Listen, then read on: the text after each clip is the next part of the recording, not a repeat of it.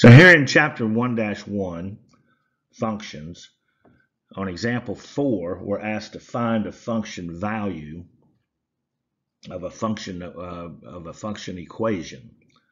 And this corresponds to page 7 in your textbook. These are examples 4a, 4b, and 4c that we're going to work in this video. And so here we're given, so if we've got a function f of x equals 2x plus 3 over x squared minus 2x plus 1, it's then asking us to find f of 12, which means what is the value here of f of x when, in fact, x is equal to 12. And so all we're going to do here is just plug and chug this. And so let's see. We're going to substitute in 12 for every value of x in this function. So we've got 2 times 12 plus 3 over 12 squared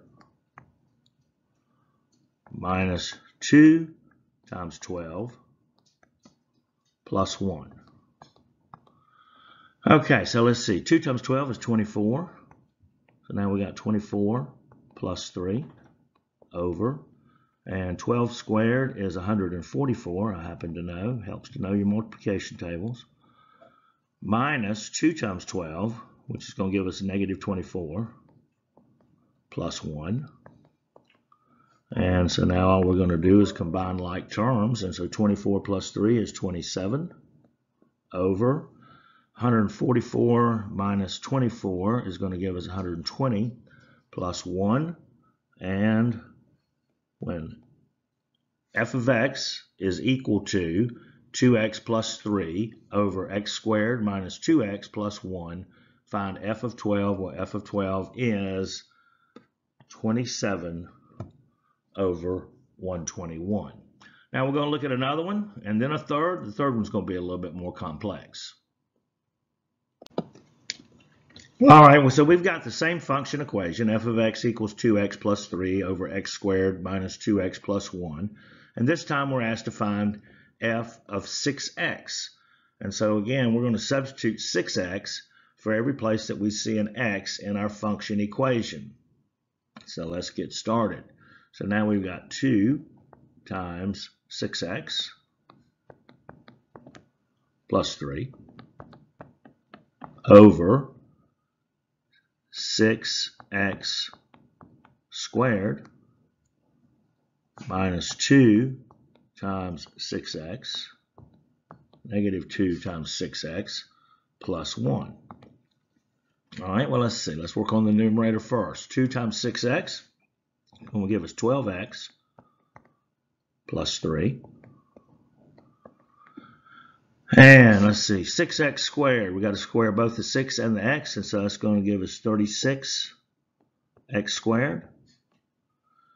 And then we got negative 2 times 6x. It's going to give us minus 12x plus 1. Let's see, can we combine any like terms? Nope, can't. So here we go. When f is 6, find f of x, find f of 6x when f of x is equal to 2x plus 3 over x squared minus 2x plus 1. And our answer is 12x plus 3 over 36 minus 12x plus 1. That one's not too bad. Next one's got a little bit of a twist to it. Okay, so this is the last of the guided practices on example 4, page 7. This is 4c. We've got the same function equation. If f of x equals 2x plus 3 over x squared minus 2x plus 1, find f of minus 3a plus 8. And so we're going to have to substitute in this binomial right here, this binomial, negative 3a plus 8, everywhere we see an x into our function notation and then solve it. So let's first at least get the thing written out. So we've got 2 times negative 3a plus 8 plus 3 over negative 3a plus 8 squared minus 2 times negative 3a plus 8, and then finally plus 1. Okay, now one of the things I find when we're working more complicated problems, we always have to think about that we can use space. Don't be chintzy on space. The problem I've got here in this video is I don't have a lot of space. So let's go ahead and do the numerator. We're going to distribute this 2 to the negative 3a plus 8. That's going to give us negative 6a plus 16 plus 3. And I'm going to come back to that and, as far as on the like terms. Now, I've got this negative 3a plus 8, and I've got to square it. That means I'm going to have to use something called, we should be familiar with, FOIL. And I'm going to come down here on this left side because I'm worried about space, and I'm going to FOIL negative 3a plus 8. So let's get it started. Negative 3a plus 8 times negative 3a plus 8. Now, FOIL, of course, means that we're going to proceed and we're going to do the first terms, then the outer terms, then the inner terms, and then the last terms. So, first terms, negative 3a times negative 3a. Well, that's going to give me 9a squared.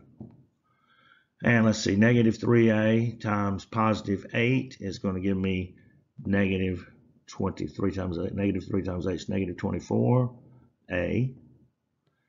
Then I'm going to do my inner terms, which is a positive 8 times the negative 3a.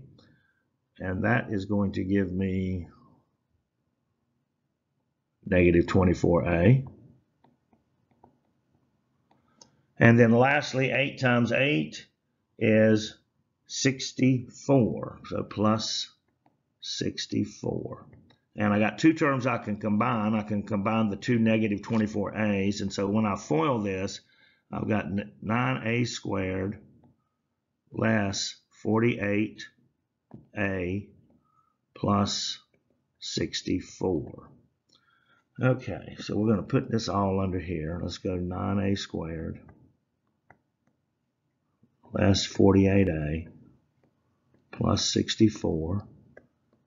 All right, and now I've got to distribute this negative 2 to the negative 3a plus 8. So when I do that, negative 2 times negative 3a is going to give me 6a plus 6a.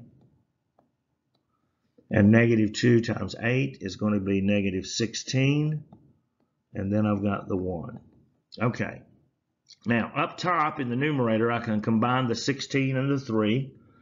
So that's going to give me, I'm going to write this in a different color. It's going to give me negative 6a plus 19. And that's going to be over. So let's see. Well, that should have been a 48a right there. Okay. All right. So the only term that I've got that's got something squared is the 9a squared.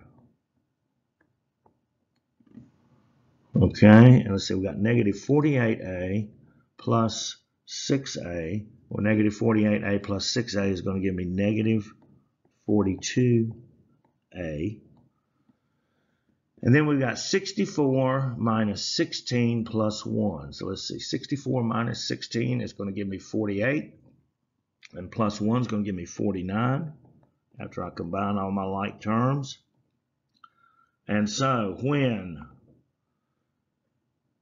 f of x is equal to 2x plus 3 over x squared minus 2x plus 1, and we're asked to find negative f of negative 3a plus 8, our answer shall be negative 6a plus 19 over 9a squared less 42a plus 49. So we had to FOIL, distribute, combine like terms. We had a lot of stuff going on, numerator and denominator, but there be our answer.